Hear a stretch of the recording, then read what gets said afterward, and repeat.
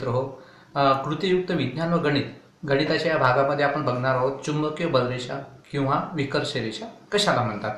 आता हा एक चुंबक घेतलेला आहे बघा। पहिल्यांदा चुंबकीय क्षेत्र कशाला म्हणतात या संदर्भामध्ये आपण जाणून घेऊया।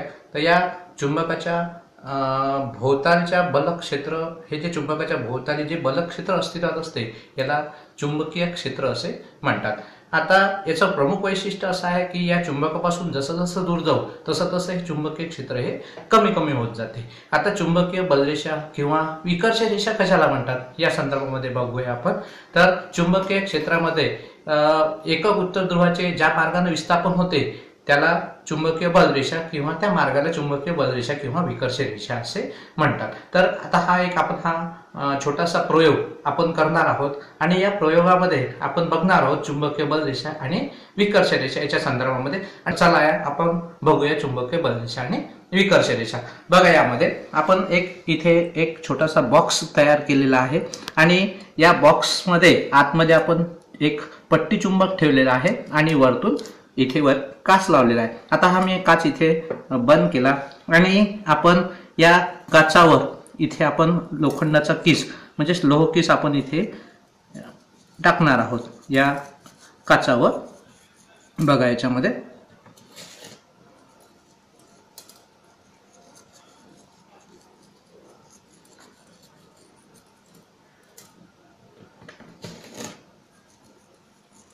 बघा, आता तुम्हाला हळूहळू इथे चुंबकीय बलरेषा तुम्हाला इथे तयार झालेल्या दिसत आहे।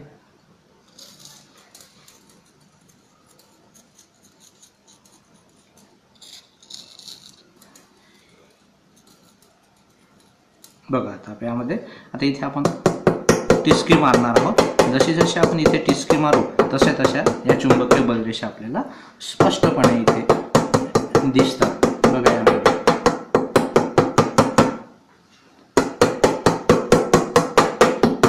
किती सुंदर पद्धतीने इथे आपण चुंबकीय बलरेषा बघत आहोत। आता यामध्ये बघा, या चुंबकीय बलरेषेच्या संदर्भामध्ये बघा, याचं प्रमुख वैशिष्ट्य असे आहे की या त्याचं दुसरं वैशिष्ट्य असं आहे की चुंबकीय बलरेषा सलग बलरेषा असून त्यांची सुरुवात उत्तर ध्रुवापासून होते आणि याचा जो शेवट आहे तो या दक्षिण ध्रुवापाशी होतो। आता दोन चुंबकीय बलरेषा इथे जर बघा यामध्ये, तर दोन चुंबकीय बलरेषा एकमेकांना कधीही छेदत नाही। त्याच्यानंतर याचं तिसरं प्रमुख वैशिष्ट्य याचं असं आहे की ज्या ठिकाणी चुंबकीय बलरेषा या अधिक प्रभावी असतात त्या ठिकाणी चुंबकीय बलरेषा अधिकाधिक घट्ट झालेल्या दिसतात, तर कमी प्रभावी चुंबकीय क्षेत्रामध्ये चुंबकीय बलरेषा अधिकाधिक विरळ होत जातात, म्हणजेच एकमेकांपासून या दूर होत जातात। तर अशा पद्धतीने आपण इथे स्पष्टपणे चुंबकीय बलरेषा किंवा विकर्ष रेषा इथे बघितलेला आहे।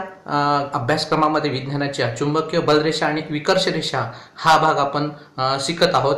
तर यामध्ये आपण विद्यार्थ्यांना आपण विद्यार्थ्यांना या पद्धतीने या चुंबकीय बलरेषा आणि विकर्ष रेषा याच्यामध्ये स्पष्टपणे माहिती देऊ शकतो। धन्यवाद।